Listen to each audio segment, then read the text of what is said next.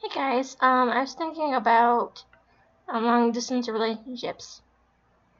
I was in one once with a guy that lived in the same town as me. Yeah, they're hard, especially when you live in the same town and never see each other.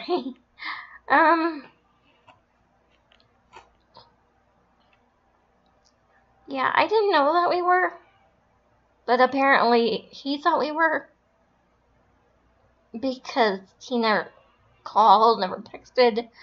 He never called me. He never came over. So it's hard when you love someone and they live in different countries or states, especially even if they live in the same town as you, and can literally drive over to your house.